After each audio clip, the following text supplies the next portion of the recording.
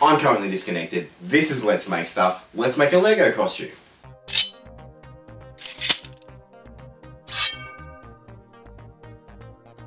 For this build, you will need a large cardboard box, some EVA foam, some thick cardboard sheets, some cardboard tubes, and a whole bunch of other stuff.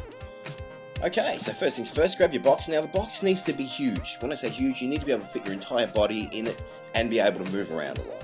Now lay your box flat, and what you're going to do is measure out a fifth at the bottom there, and that's going to be the bottom half, or the legs start on the Lego costume.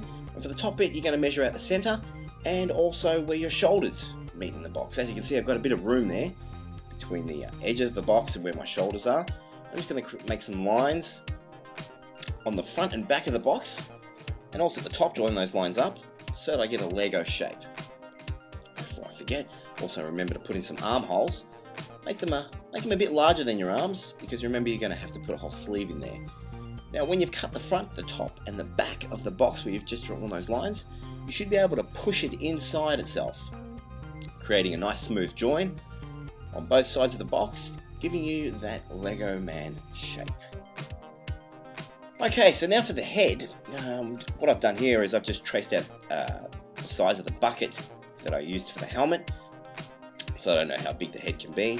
Also, I know my head's going to be able to fit through it. Now for the legs, this was a bit tricky. What I did here was I traced out a big picture of myself, like I've got an idea of my proportions, I guess you call them, and then traced over the top of that how big I wanted the legs and the chest and the arm pieces to be. Here's a picture of myself traced out, and you can just see over the top of it where I've traced out the legs. Now you're going to need 4 of these pieces here in this shape, but keep in mind that you don't need the front part there, that big curved part. That doesn't need to be that big. I don't know why I made it that big. You can make it smaller than that and it'll still look just as good. It'll probably look better. You'll probably be able to move around a lot easier. Just remember to measure out, once you've made the leg shape, the template shape there, start measuring out the shin piece, your top foot piece, and the front foot piece.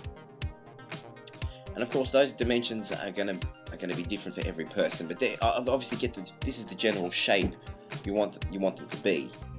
And you want them to cover your whole legs all the way up to just below the hip, so that you can still walk around, and you don't want it hitting your crotch. You want a bit of space between the top of the leg and the crotch, just like in the picture. So remember, you're going to cut 4 of those leg pieces. You're going to cut 2 front shin pieces, 2 top feet pieces, 2 front feet pieces.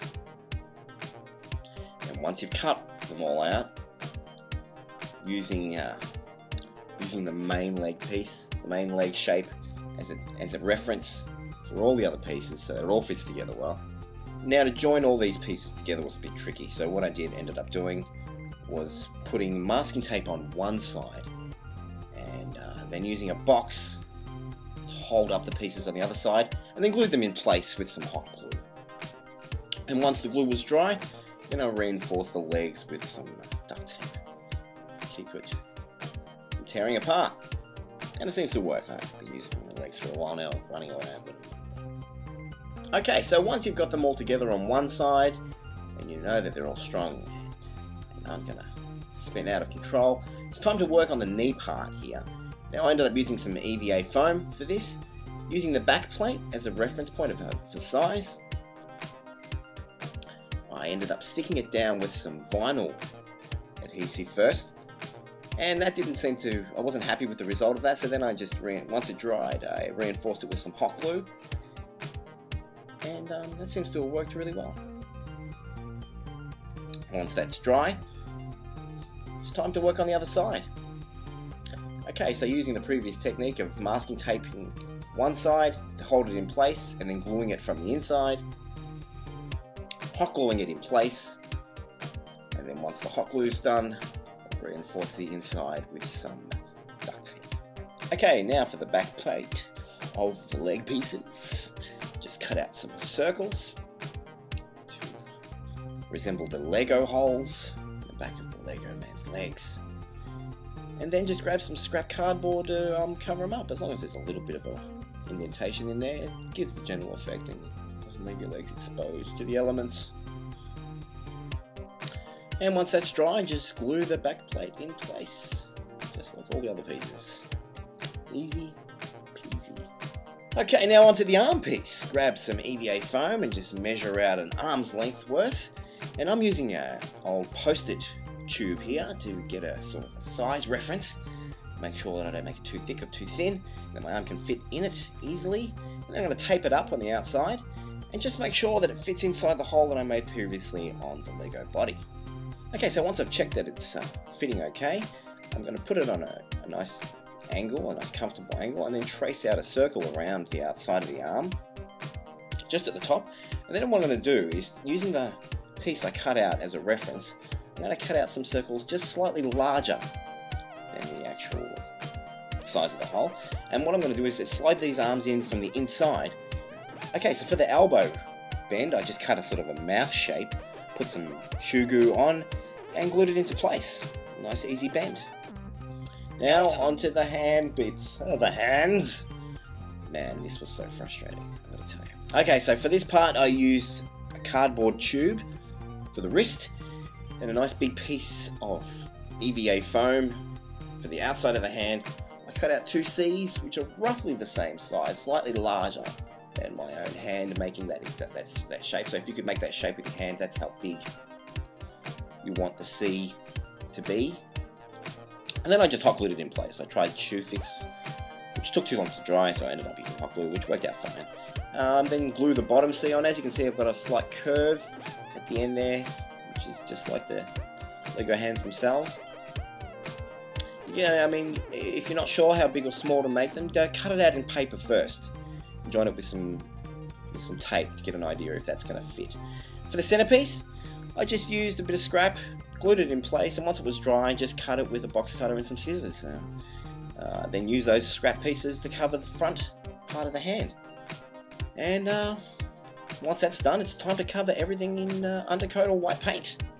Just remember to ventilate, because if you don't ventilate an area when you're painting, you can tend to go a little bit nuts. Lego bag, won't you dry?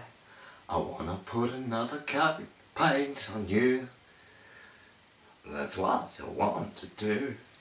And you too, Lego on.